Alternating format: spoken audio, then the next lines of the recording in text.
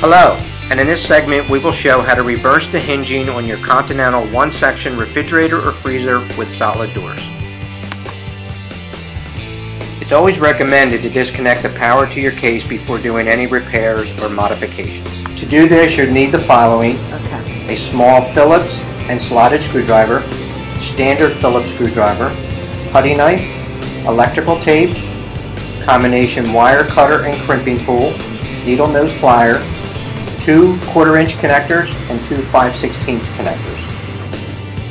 Please note that all single section cases are not able to be re-hinged, and to confirm, you can either contact the factory with the model and serial number located on the tag on the inside wall. Another way to know if your unit is able to be field reversed is if you see an extra set of holes as well as the silver stainless steel plug button for the light switch and the lock keeper holes. That'll indicate that this unit is able to be field reversed.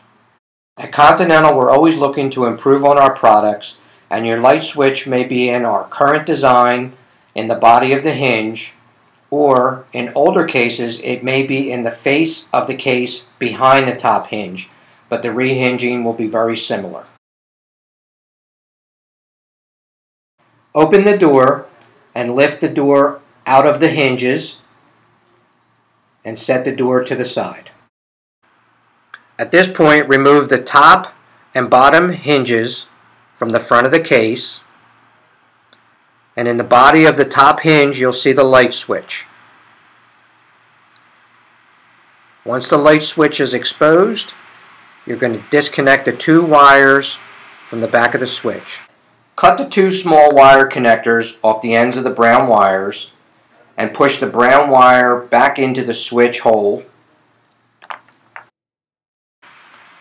Remove the 2 small Phillips screws from the inside of the lock keeper, and then remove the 2 Phillips screws that attach the keeper to the front of the case and set them to the side.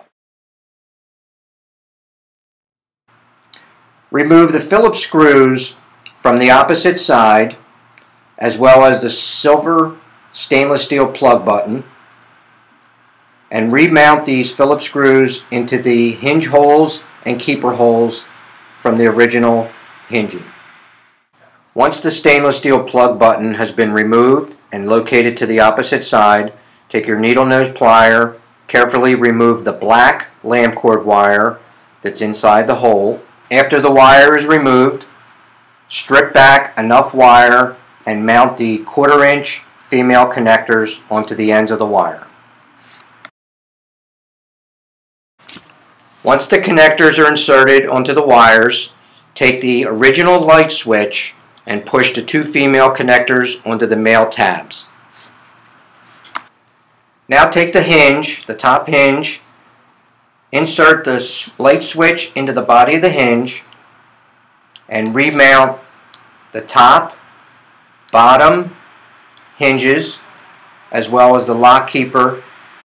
At the front of the plastic bushing, you'll see a slot. Take your screwdriver, carefully lift the top and bottom hinge bushing out, spin it, and reinsert it into the body of the hinge. We're now ready to remount the door. Slide the hinge covers off the top and bottom hinge, remove the hinge from the side of the door and reverse it facing the opposite way and remount to the door. Take the door and place it into the hinges and open and close the door a few times to make sure that it closes by itself properly.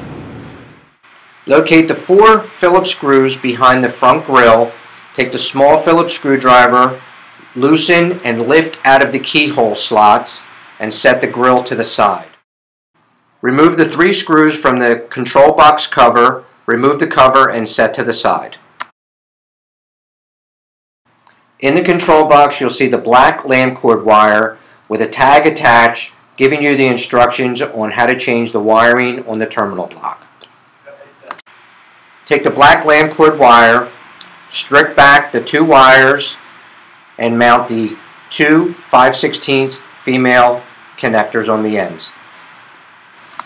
Now I'm going to locate the 2 brown wires on the terminal block from the original light switch position. Remove the 2 brown wires and insert the 2 black wires in their place. Now take the 2 brown wires, tape up the ends with the electrical tape, push to the side, and remount the control box cover.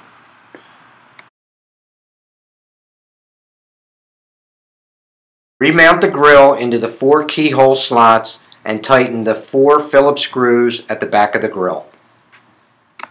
Restore power to your cabinet. Open the door a few times to make sure that the light goes on and off. I hope this information was helpful, and if you need additional information, please contact the factory, or you can download the operation manuals from our website, www.continentalrefrigerator.com.